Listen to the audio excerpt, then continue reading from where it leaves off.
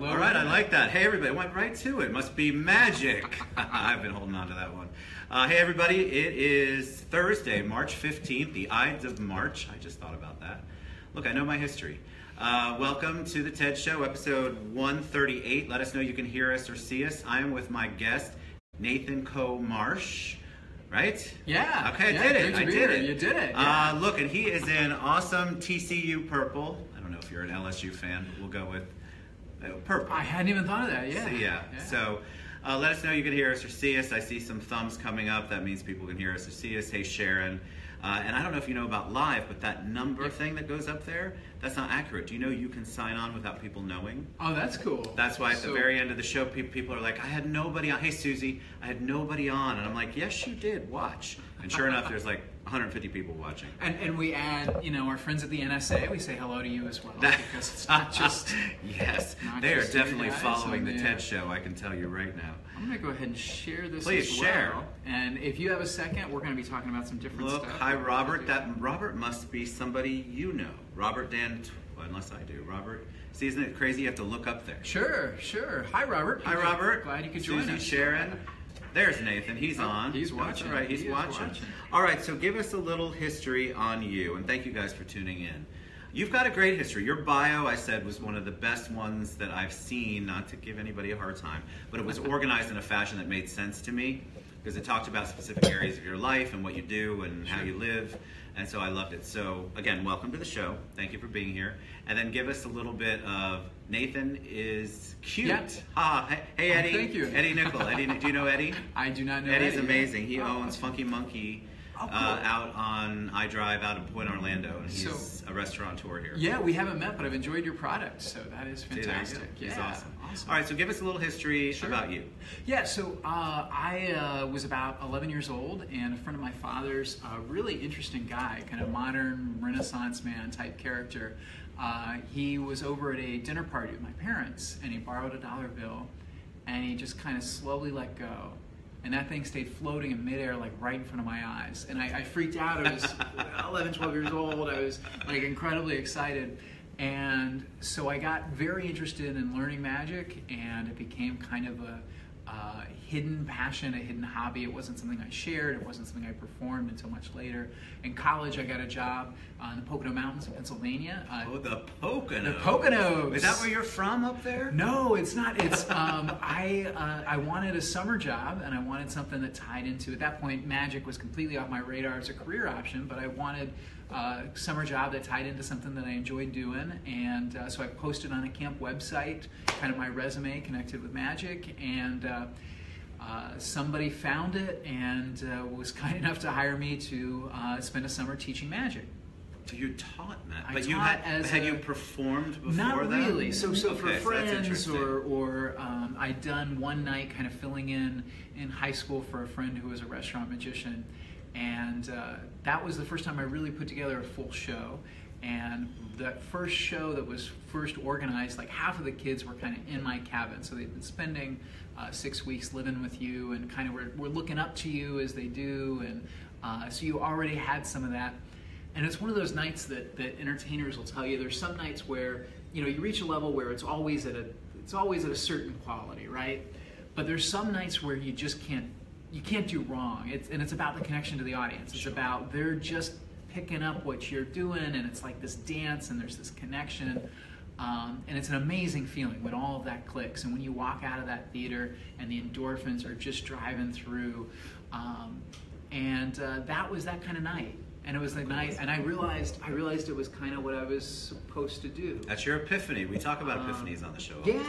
That was your moment. It really kind of was, and so I was then fortunate. I didn't know that it would be practical, but one of those kids the next summer hired me for his bar mitzvah in New York City, and that was in March of 2004. And so it was the first kind of official event. So we're now celebrating 14 years in the business this March.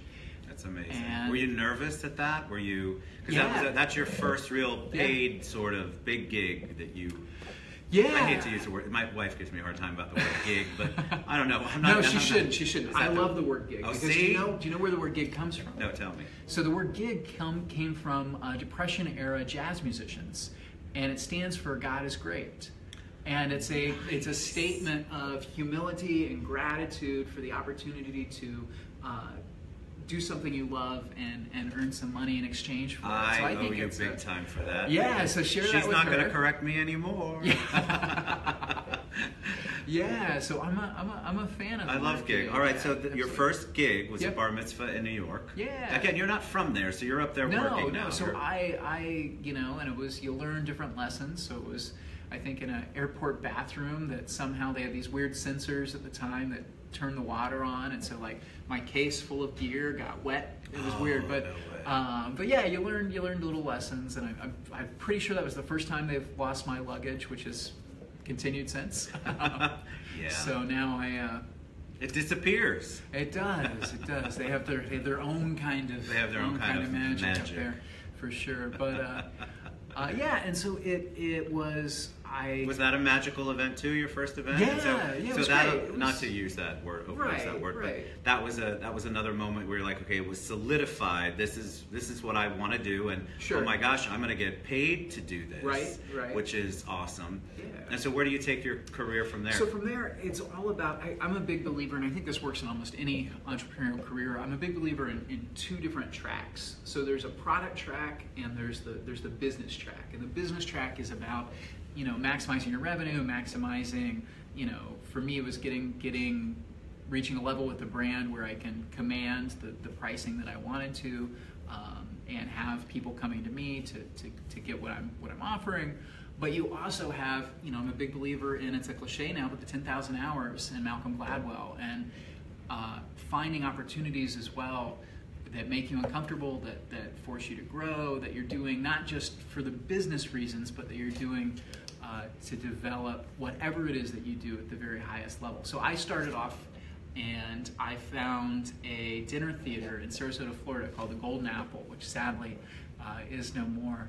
And basically I came to them with the offer of, I will entertain your guests for, I found there was about an hour bumper period after their food had hit and before the show started, where I would visit table to table and give kind of a VIP experience and some up close sleight of hand. But the offer I came to them with was, pay me for one night, and I'm under no obligation for this, but if I'm not available, if I'm not doing something else, I will come out and I will perform, kind of whenever I want to, because it's really important to me at this point to get as much experience in front of real people as you can. And so I went 7 nights a week, and for 6 months, and at the same time, a little after that, I was developing my stage program, and so I was developing that at a comedy club in Clearwater.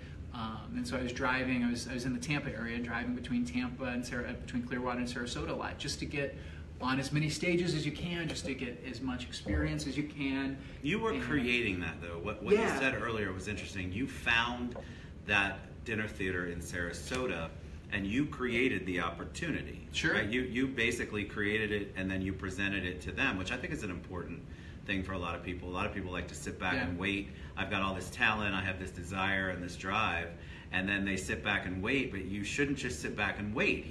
Nathan actually created it. He created that whole 7 days a week for 6 months. Yeah, and it's being very clear about what you want and what you need to hit the next level, So and that was a really interesting time, because you're working comedy clubs, and here's somebody who's and I was fortunate that the owner liked me enough to use me in this way. But here's somebody who's expecting, they're expecting a comic, they're expecting a nationally touring comic, and for 10 minutes, it's like, here's this young kid doing card tricks on stage. How did that go over? First of all, you've got the charisma and the authenticity, I think, to convince anybody to hire you, which is an awesome thing. But he had to believe in you, or he or she had to believe in you, and you probably didn't have a lot of time to convince him. So he takes a chance on you.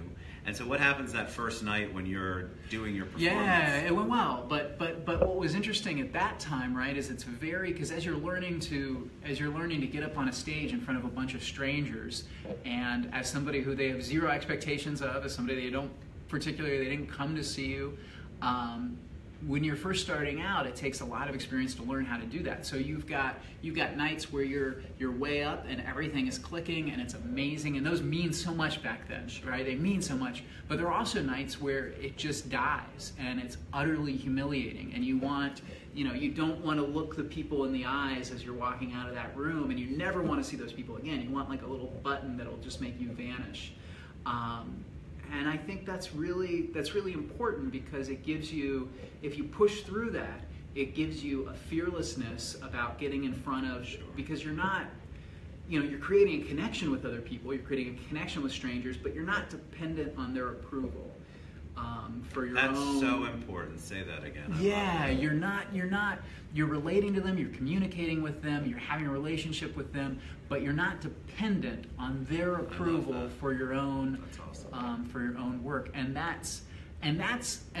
what's interesting is that's when they fall in love with you too. Like That's true. It's when they can relax and feel like they're in the hands of somebody who's confident and is going to take care of them, and that this is going to be an amazing experience for everyone. And that's served me really well, because a lot of the work I do now, and we're kind of fast forwarding. Yeah, let's talk about that. A lot of the work I do now is corporate events, and so it's.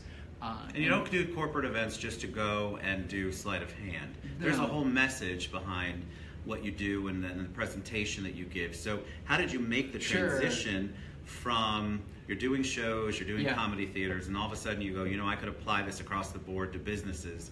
Why don't I put something together? How did that all come to? Yeah, to be honest, I've been involved in the corporate market from as soon as I kind of had a product, because I realized, those parallel tracks, that was kind of my revenue track from the very beginning. Was let me do these events, because there was a real opportunity there. And living in Orlando, we have 65 million visitors.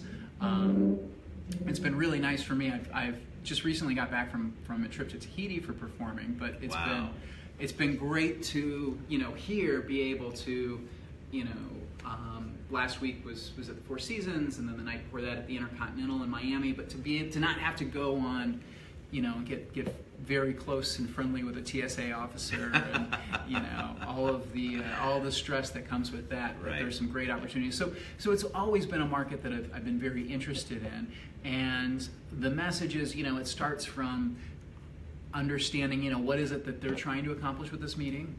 What is their message, and realizing it's a hard transition for a lot of entertainers, because people go on stage because they want to be the center of attention, and they want to be noticed, and they want to be the stars, and it takes a willingness to kind of step back and realize that, sometimes that's your role, but sometimes it's also your role to make someone else shine. Sure. And sometimes it's your role to communicate a message in a different, effective way. So, and that's difficult for entertainers in general, because it is all about that immediate feedback. It's about that connection, and so it's all about you. But if you can step, like you're saying, if you can step outside just a little bit and take the time to make it about somebody else, and realize that you have multiple roles, that's where you can take it for the business. That's why you asked me before we went on camera about product. So you asked me about product. I love that, the two streams. I think that's awesome. Yeah. So like an example. So we had a group that was doing an incentive event in Tampa a few years back, and these were their call center people. And so their theme was that their people are the superheroes of the organization. And so when everyone arrived, I had arranged for there to be a little card on each table, and a little pen or pencil that says, if I could have any superpower, it would be. And they would write that down, and that was kind of an icebreaker for them, because these were people from different offices all over the country who hadn't been together. So it starts the conversations at the table, and then in the show, one person got the superpower that they had wanted in an interesting way on stage. Very cool. So it's about saying, how can we take what somebody's trying to communicate with an event, what somebody's trying to make happen, and flesh it out in 3 dimensions in a way that, message is important, but if people aren't paying attention to your message, it doesn't matter at all. Correct. So how do we help you get that focus on it? How do we, and a lot of the work is just entertainment. It's just, here's a group of salespeople, and we're going to do a show for them and have an amazing time. I think a lot of people, when they go to those either payoff trips or their team building trips or events, and you're hosting, they're going into it with the mindset of, okay, I can relax for a minute. And I think that if you provide some entertainment, which you obviously do, and that's really what it's all about, getting them to engage with you, trust you, and then they feel comfortable with you. Sure. Once they feel comfortable with you, you can kind of go along with the situation and kind of create something for them that they never thought that would happen in that particular meeting, which is the magic. I'm going to use that word as much as possible. So Bob says, "Who's hot?" And I think that's definitely a reference to that jacket. That is not. Thank you very much. That is actually Bob's. That's Bob's logo. That's Bob's branding. Cool. Bob has a radio show, and Bob's actually coming on my show on the 30th of March. Awesome. But Who's Hot and Who's Hot Orlando is his kind of branding that he does for events and things like that. Oh, I love it. He pops on all the time. I see Gert, Andre's on. Somebody said hi to you earlier, which I missed, and I apologize, but we will get to all that. Hello, Internet. Hello, Internet. Yeah. So what are some of the things when you're going in and you're doing a show, what are some of the things that people push back on? Because obviously when you're doing something, you're training, and do you do only big shows? Do you do small groups? Oh, I do a wide range. So I, and in terms of pushback, I mean, there are different challenges for different groups. So I've done a group of 600 IT engineers at 8 in the morning who were German. And how did you get past that one? Perfect setup for comedy.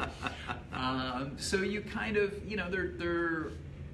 But I think what it goes down to a lot, so the big resistance can be, coming up on stage. Not everybody wants to do that necessarily. And it's a very interactive show because it is important to me that the audience really is the stars of the show. It's not, and there's some wonderful things that happen when you bring people on stage. Absolutely. And so it's kind of, it's establishing that trust very early in the show. So it's doing something that's very amazing, that grabs their attention. It's then moving into, and this is something I teach. I have a program for event planners that's based on like, how do I structure a show and how do we apply that structure to, in their case, an event. But I think it might be even more broadly applicable. But it's about creating focus first. It doesn't matter, what's happening if you don't have their attention first. So it's first you do something that creates focus. Then it's about building rapport and building relationships. And you have something that establishes you as a personality and has them feeling that they're going to be taken care of. So if they come up on stage, they realize, that's my home and you're a guest in it. I'm going to treat you as a guest, and we're going to have fun, but it's not going to be at your expense. It's going to be, it's something we're doing together. And they kind of pick up on that. And then that third phase is you deliver a really powerful, just amazing, high energy thing. That third place, whatever you're trying to do, if you're trying to have an effective message, that's that second to last kind of place that you put it. And then the last place is what's the emotional reaction that you want as they're leaving the theater, or as they're leaving your event, or as they're clicking away from your webpage. There are different ways of applying that structure. But yeah, I think if you get those first two elements right, you don't get that pushback because you have their attention and you have a relationship established with them, and they're comfortable and they're confident, and they know they're going to be treated well and they want to be a part of things. So that's kind of the goal. Awesome. And then you mentioned the event planning, which we have a lot of people who plan events, host events, restaurateurs like Eddie. Tell us about that, because we haven't talked about that yet. Yeah, absolutely. So I've been, there's an amazing group, and I see Selena, Hi, Selena. Just came in, so great to see you, who I know through this group, which is Meeting Professionals International here in Orlando, and which is basically an industry group for vendors and planners and whatnot that comes together on a monthly basis. They have networking events as well, but with educational events that are how can we have more effective events? How can we do that? And I encourage people, I saw something very interesting. So my girlfriend has been very active in comic book conventions. And she's somebody, she works with an agency that arranges these various celebrity appearances, that they do the autograph signings and stuff. Oh, it's really cool what she does. But she noticed a friend of mine had who I know through the Professional Event Planning community, had he's only drinking water, folks. It's only, I promise it's water. Hi, Tyler, by the way. We promise it's water. How are you, Tyler? Selena's got the #MPI Orlando. Yeah, absolutely. And this is somebody who came from the event industry and started running a comic book convention, multiple events now, his company. But we visited in one of his conventions, and she said that was the most relaxed person I've ever seen running these. That so often it's somebody who's got their hair pulling out and they've got all this stress and all this tension, because very often it's somebody who does something else and they're pulled into that role, and it's just as, you know, I wouldn't ask I wouldn't be expected to professionally house paint somebody's house or put a roof on, and I wouldn't expect a roofer to do a magic show for 1,000 people. Event planning is one of those things that you can kind of sort of half do on your own, and because of that, I think it's not done at the level it could be done. And so I'd encourage people who are interested in that or pursuing that. There's some amazing professional resources here in Orlando. MPI Orlando. Yeah, absolutely. And Mary says that's a good angle for the camera for you guys today. That's all the credit goes to Nathan. Wine room. She knows about the wine room. And then she said this is a really great topic today for engaging your audience when you plan events. She's an event planner at Disney. Oh, awesome. Oh, fantastic, Mary. Yeah, she does a lot of it. She does all of the things. There's this thing apparently called a 5K and a run, and I don't really do any exercise, so it's a total urban legend. But you've heard about it. I've heard about it. I've read about it. I might have seen pictures, but I had to turn away. But she's an event planner there, so awesome. I think speaking to the event planners, there's a lot of people who are engaged. Eddie's back on. People who are really planning events. Sure. Run Disney. That's it, Mary. In this town, but like you said, there are a lot of people who halfway do it. They determine, hey, I'm an event planner today. Sure. And then there's not a lot of thought that goes into it, and there's a lot of different moving pieces that you have to really pay attention to. Well, and there's also, there are all these moving pieces going, so that just getting the logistics to work out feels like a success, right? Let alone thinking it through from the perspective of your audience. What really matters to them and what's going to pull them in. And Disney's an amazing example because, and I think it's an amazing example of a lot of things, the processes that they have in place. Agreed.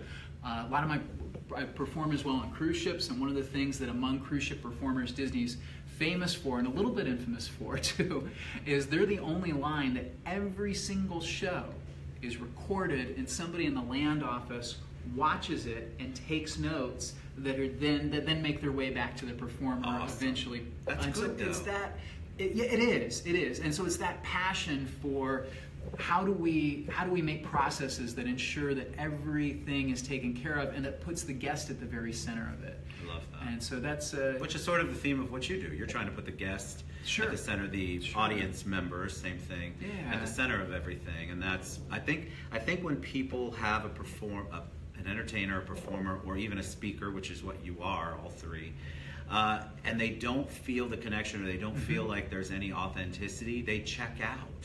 And so Disney, I love Disney cruises. I haven't been on one in a long time. My kids will tell you. But I love them. And one of the things I love is you always feel like you're engaged and you're important.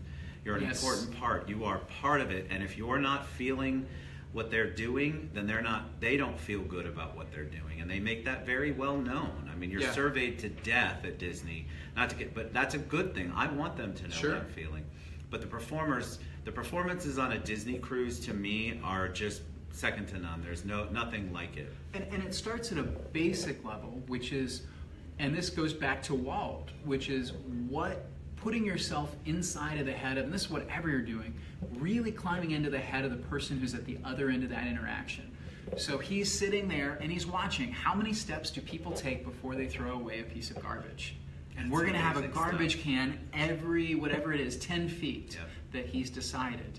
And also it's about what are people looking at as they're coming in. And there's always something of interest to, and this is really interesting whenever you're having to move large groups of people, right? What does Disney do? They build that anticipation by there's something visual that's drawing you forward to the next place where they want everybody to go. Right. So you come through the trams, there's Cinderella's castle, and so it's nothing is accidental, and it's all based on doing everything we can to understand what's the audience looking at when they're looking at our product, when they're experiencing our product, and that applies for making loans, that applies to he got it in there. That was very good, very good. I appreciate that. Of course, yeah. I love you too, Stephanie. Thanks for loving the show. She's awesome. Thank you, All Stephanie. right, so before we get to the closeout part, you are very charitable. You listed things that you do, and so what are some of the charities? You obviously have a heart for philanthropy, and so what is some of the You things try, yeah, you try, and it's not always. You never, when somebody says it like that, you always feel like, oh, but you could be doing more. We all feel that way, but sure, at least we're doing something. Yeah, that's what I feel. Yeah, There's a lot of people I know. It's actually kind of an amazing conversation to have with people. They're like, how do you go to so many events? Mm-hmm. Well, I'm exhausted 24/7. Coffee helps. Having a flexible schedule helps. Yeah. But that doesn't mean. But I love it. It feeds my soul to give back to them and do whatever I can. For some people, that's not even in their thought process. If you ask them the last time they cut a check to charity or went to a charity event, they would have to think on it for, I'll be at 3 other events before they get back to the answer on me. But you listed it in your bio, and that's what I want to talk about. Yeah, no, absolutely. So some of the things that matter to me, I've felt incredibly fortunate that here, I mean, I look at this very unique place in history that we are, where I'm able to do what I love and make a living at it. And there are a lot of things contributing to that. But one of those is that there are many periods where, being a young man in his 20s, we've had 2 wars going on basically my entire adult life. And the only reason that I haven't had to be directly involved, the only reason that I haven't been at, is that there are people who have raised their hand and said, hey, we're gonna take that on for the rest of you so that you can continue that. So I've tried to do I toured over the summer with Armed Forces Entertainment, visiting different bases in Alaska and Greenland and Honduras, and worked with a great program in St. Petersburg. It was Operation Stand Down, where they basically, really incredible program, they take about 3 days and they provide services to homeless veterans that are difficult for them to, and so it can be a day of where they're getting training and they're getting job training and they're getting that very practical stuff, but it can also just be a day where there are concerts and performances and they get meals from restaurants that they're not getting, and they're able to get a shower and a haircut, and it's not just, so what I love is they're giving the very practical services that are helpful in taking that next step and getting out of the situation they're in, but they're also saying, hey, you're a human being, and let's treat you with some dignity, especially given what you've given the rest of us, and so that's an incredible group I've been fortunate to perform for. And so I try to find those opportunities. I like how you framed that in the beginning, though, because I've never served, but I am blessed to not have served, and I think for me, but what a blessing it is for all of the men and women who have raised their hand. I love how you put that. So I'm a big, that's why I wanted to bring it up. I'm a huge supporter of anything that's veteran-centric. We're working on a project right now. Library of Congress has, their representative has tasked me to interview veterans Fantastic. For perpetuity for their legacy program. Awesome. And so we have already interviewed several, and we have more coming up, and it's just, I've brought somebody professional in because the ones that I've done are TED Show ones, and I love the way the show is, but I really want to give them the legacy that they deserve. Yep. So we have a professional person, Jeff Pius, who was on the show. I'm not sure if he's still watching. That's going to film it. But those kinds of projects are so important. They've been through so much that you and I can't understand, but we can certainly support them and be thankful for their service. So, all right, so we're going to provide all of Nathan's contact information, how you reach him, more about his programs. He's got a Facebook page. He's got a second Facebook page, which I love. He's got his business page, basically. The Nathan Coe Marsh Show, I think, is your Facebook page. I'm impressed, and so I don't remember what I had for breakfast, but I certainly will remember that. Any parting words of wisdom for them? Anything you want to share with them? We talked a little bit earlier about kind of captivating audiences and stuff like that. And one of the favorite moments that happened in my career was I was listening, I was stuck in traffic and headed to an event, and I planned early enough so that I wasn't really stressed out, but I wasn't going to arrive when I wanted to. I was listening to an old Alan Watts lecture, and Alan was kind of the person who brought a lot of Eastern teaching to the Western tradition in the 70s, and had these amazing lectures on Zen. And he was talking about how much more beautiful just a flower is than sort of a debutante, because there's no self-awareness. There's no, it's not aware of its beauty, there's no effort, there's no trying, there's no, just is what it is. And that afternoon at that event, I made a conscious decision to just shut off what I call the voice, which is that thing that's back there that as we're going is evaluating ourselves as we're doing it. That's saying, oh, what about this? What about that? And it's coming to us from a place of fear and restriction. And to just step forward and just do and just be. And I think that's huge, to shut that voice off and to be willing to really ask yourself, am I here right now in this moment listening to the person that's in front of me? And I think that's been a huge help to me and hopefully to others. Yeah. Thank you so much for coming my pleasure. on. Yeah. You know, so a lot of people think, I'm a big friend person. I'll hug you and love you first, and then you have to prove me wrong. So when I say that you're my friend, a lot of people go, you have all these friends. How do you have them all? Are we ever going to meet people that you haven't met before? Well, Nathan and I haven't met until about 30 minutes ago. So you can see that you can engage with people if you're open to it, and you haven't met them. So I encourage you guys all the time to be open to people, to really receive them, and then be authentic and vulnerable with people, because I think it's so important. It allows that immediate open dialogue that we couldn't have had unless both of us were in the same place, which we are. But I love what you said today. I think it was very powerful, very important. So thank you for being on the show. We love you guys. Thank you so much. Tomorrow I've got a big show. If any of you want to come and be in the audience or pop on camera with me tomorrow, we've got some announcements. We're going to do a special interview. They're going to interview me. But we have some projects that are coming up that I'm really super excited about. And I would love to have an audience for it. And the club said, bring it. So come on up. Make sure you're dressed properly. I'll provide the wine, whatever you want to drink, pretty much. And then let's have a good time tomorrow, and let's announce what's going on. I'm very excited about it. But thanks, Nathan, for coming on. You guys are all great. Appreciate you. Love you. See you tomorrow.